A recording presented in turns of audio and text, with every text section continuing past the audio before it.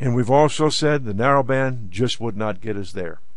But a wideband air-fuel ratio sensor will use a narrowband along with an O2 pump cell to measure air-fuel ratio. Remember, it's going to interact with a PCM. This is an interactive sensor. It's not a static sensor like the old narrowband. First of all, we're going to look at this. Wideband sensors are made up of two different sensors sandwiched together.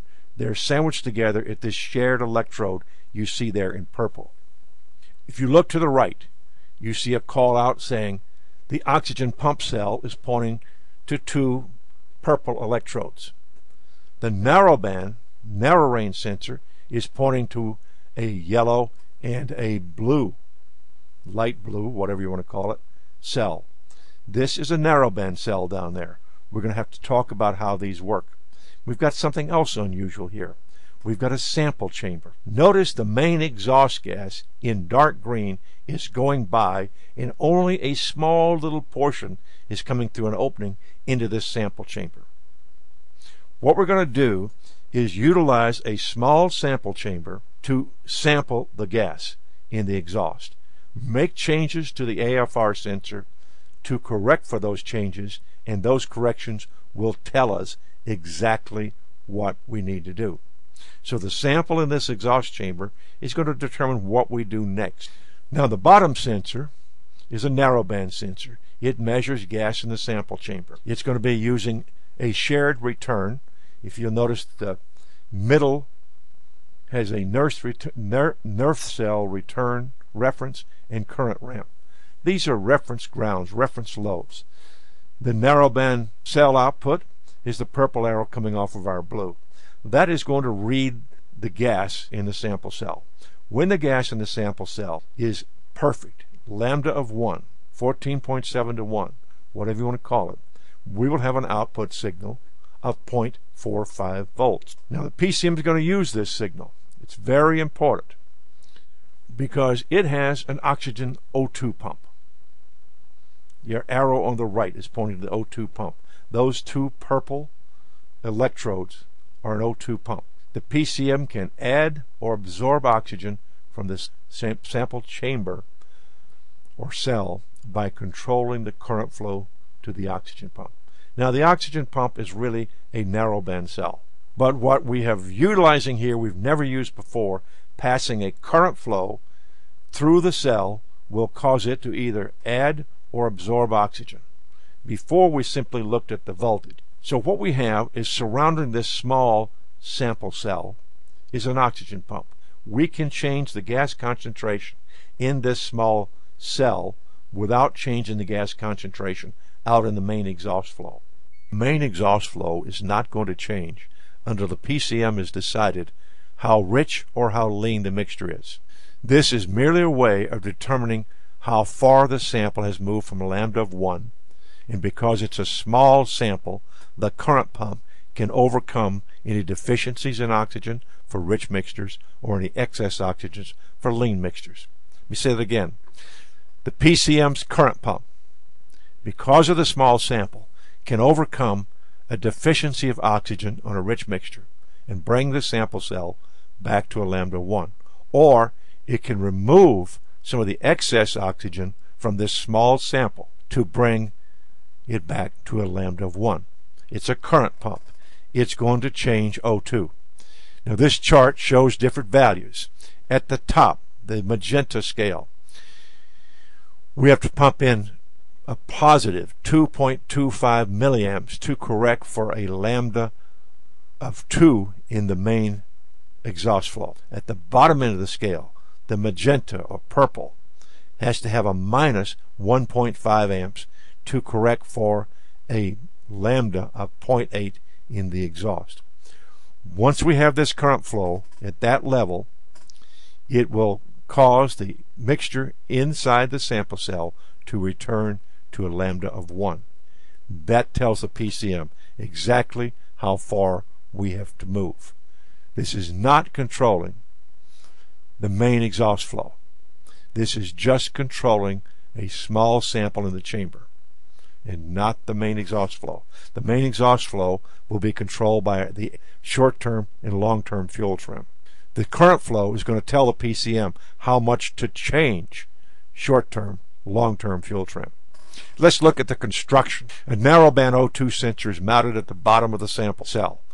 Remember, these are two pieces sandwiched together. Let's see how this works. This is known as a diffusion chamber. We call it a sample chamber because it's easier to understand. Because it has a very small gap, we're going to be able to look at just small samples of the main exhaust flow, and it can be used to signal the PCM data about the contents of the sample cell. We bring in some rich mixture, let's say. If a rich mixture enters the sample cell, it will increase voltage or start to increase voltage on the narrowband reference. It's at 0.45 volts. As soon as the PCM sees 0.45 volts starting to increase because we've introduced a rich mixture. When a rich mixture enters the sample cell, it's going to increase the voltage on this reference. The PCM is going to react. The PCM reacts to changes in this voltage to pump oxygen into the sample cell. Remember, we have a rich mixture, we have too little oxygen. So the PCM is going to pump oxygen into the sample cell to return the signal back to 0.45 volts at lambda. The amount of current tells the PCM how rich we are, and then it will go and change short-term and long-term. Right now, we're just reacting between the PCM and the mixture in the cell to find out how far we're off. This oxygen pump is mounted on top of it. Let's get back to how it's going to function. It's going to operate the oxygen pump to keep the sample cell at a lambda of 1. It's going to use positive current flow to absorb O2. Positive current flow absorbing O2, that'll be used when we have a lean mixture. Lean mixture is an excess of O2. Negative current flow will be used to release oxygen into the diffusion chamber. Remember, this is called diffusion chamber or sample cell, and has a very small gap. So it's easy to cancel out this small amount of gas coming in by pumping oxygen in or absorbing oxygen. We pump it in when it's rich, we absorb it when it's lean. It'll use negative current flow to generate oxygen to correct for our rich condition we're talking about in this example. So just remember, the actions of the PCM is just controlling the AFR inside the sample cell. It's going to use it's a very small sample, so we can do that. We're not changing the main exhaust yet. This gets confused when we talk about bringing the sample cell back to a lambda of 1. Remember, we're just checking to see what it takes to bring it back to a lambda of 1. Let's look at that. At the right, let's utilize this chart with numbers of what's everywhere. It's at a lambda of 0.8. That's too rich. We have too little oxygen. The bottom left, we have the O2 pump current. It needs to pump in a minus 1.5 milliamps. When we do that, it will return the sample back to a lambda of 1.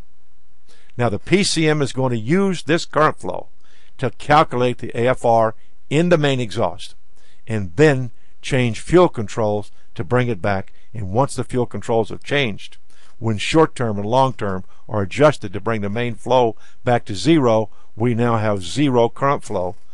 Everything is fine. With 0 current flow, we're not pumping it in, we're not taking it out. The main exhaust flow is AFR 1, the sample cell is 1, we do nothing.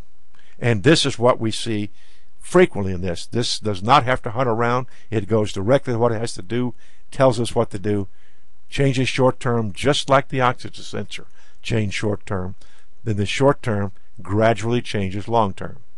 So you have to understand how fuel control works to understand how the wideband air-fuel ratio works. It is this current flow that we're pumping in there on the interactivity on the purple line, magenta line, to bring the sample cell back to an AFR of 1. Then we go back, change short term, long term, bring the main fuel flow back, and then we have 0 current flow. So what's going to happen when the main exhaust flow and the sample cells are at 0? The PCM will 0 current flow to the oxygen pump. We'll neither add nor subtract oxygen. This is how the total package works. We've got to change the main flow. Then we'll get back to both main exhaust flow and sample being 1. Then we do nothing. The PCM neither adds nor subtracts oxygen. The reference stays at 0.45. and everything's fine. In the example we just used, it took minus 1.5 milliamps to add enough oxygen to the sample chamber to overcome the lack of oxygen in the sample cell caused by a rich mixture. The current pump at the bottom shows us how much current. The rich mixture arrow says this is how rich we were. We could measure that richness by pumping oxygen into this small sample cell, bringing it back to zero, and that's the secret to wideband. The PCM will vary current flow until the main exhaust leans out to a lambda of 1, and then everybody's going to be happy. We were looking at a chart, now we're looking at the construction of the sensor.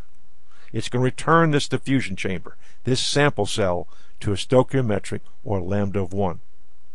And remember, the diffusion gap is very small. It's a small orifice between the exhaust and sample cell. That's the secret to making this work. That small orifice lets us change only a small amount of gas with an oxygen pump in order to measure how rich or lean the main flow of gas is. So this gets to be somewhat confusing. Go back and review it as many times as you need. But the basic current flow will go back to zero after the PCM has made short-term, long-term fuel control corrections to 1. Then everything gets back to 1. If we have a lean condition, just the opposite. It's going to require positive current flow to remove oxygen from the diffusion chamber and return the diffusion chamber back to a lambda of 1. In this example, our main exhaust flow on the right is of our lambda of 1.4. The current pump on the left bottom, positive 1.15 milliamps. That's the current flow required to return the sample cell back to a lambda of 1. Works just the opposite. We're going to use positive current flow. The short-term and long-term fuel trim are then adjusted to bring the main fuel flow back to 1. When it gets back, the lean mixtures are corrected. If the lean mixture is measured, the narrowband, the PCM will use positive current flow to absorb it, the O2 in the sample cell, make the measurement of current flow required, make the corrections in long-term, short-term. In this example, it used 1.15 milliamps positive to absorb excess oxygen from the lean mixture. That enabled it to use short-term, long-term to bring it back to 1. Once we get it back to 1, we re-zero, main exhaust is at 1, the sample cell's at 1, we have zero current flow. Now, the sample chamber with the small gas flows, the key to making all this work, we cannot stress enough. Because this diffusion gap, the sample gap, is small, the current pump can easily return the sample chamber back to a lambda of 1, even though the exhaust gases are different. That current flow is going to be used by the PCM to modify long-term, short-term. We've tried to stress this enough time because it really gets confusing. But this is the key right here, this chart. It's going to use current flow as an indication of AFR in the main flow, then use short-term and long-term to make corrections.